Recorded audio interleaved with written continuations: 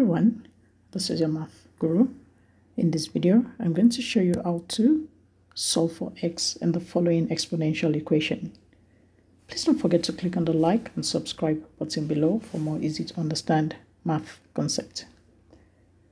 I have 4 to the power of x plus 2 plus 4 to the power of x minus 1 all divided by 5 on my left hand side equals 13 over 16. To solve for x, I'm going to start by taking out the denominator, which is 5. Why? Because I have all my x variable as my numerator on the left. So to get rid of 5, I'm going to multiply the left hand side by 5. I have that as 5 over 1. That's a whole number. And whatever you do on your left, you do on your right. I have that as times 5 over 1. My equation becomes, I have 5 and 5, 1.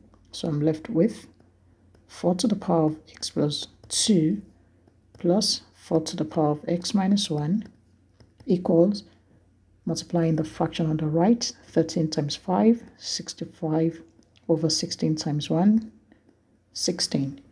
The next step is, because I want to find a common factor on my left hand side, I'm going to split up my terms. Note that laws of exponent, if I have a variable raised to a power multiplied by a variable which is the same base as the first raised to another power, because the base are the same, what I will have is I have the base of a to the power of x plus y.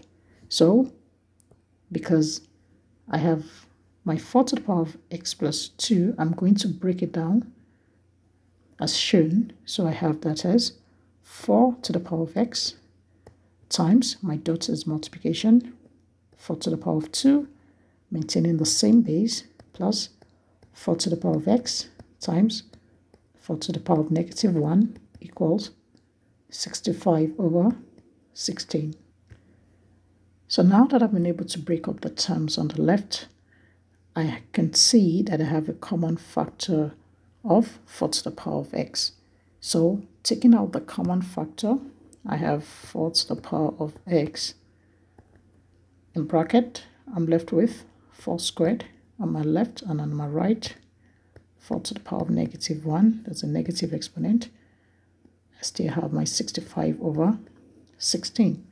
If I solve the content of the bracket, I have 4 to the power of x in bracket 4 squared, that's 4 times 4, 16, plus in exponent, if I have a base raised to a negative exponent, to make it positive, it becomes a to the power of positive y. The negative becomes your fraction bar.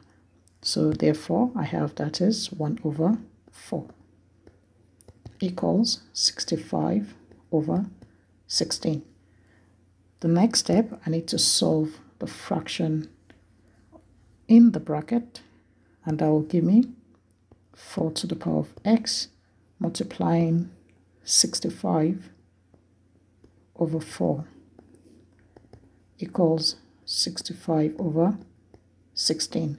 What I've done in the bracket is, if I have 16 over 1 plus 1 over 4, the lowest common denominator LCD is 4. So that means on my left hand side, I'm going to multiply by 4, and that will give me 64 over 4 plus 1 over 4.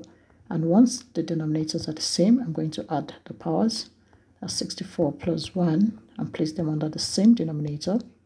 That's 65 over 4. Now, to isolate my 4 to the power of x, I'm going to divide both sides by 65 over 4. So what I'm doing is to take 65 over 4 to the right hand side. So I'm left with 4 to the power of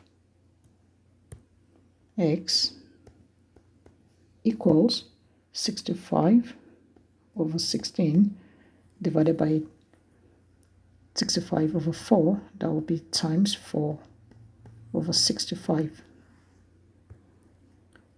Let's apply the fraction law. If I have 65 over 16 divided by 65 over 4.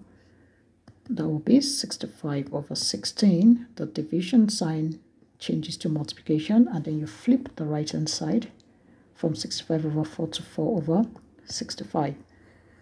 Simplifying further, I have 65 divided by 65, that's 1. And then I have 4 in 4, 1, 4 in 16, 4. So therefore, that will be 1 out of 4. And if I write it in exponential form, I have 4 to the power of x equals 4 to the power of negative 1. And once the base are the same, all I need to do is to equate the powers as shown. So therefore, the value of x equals negative 1. Thanks for watching. Bye.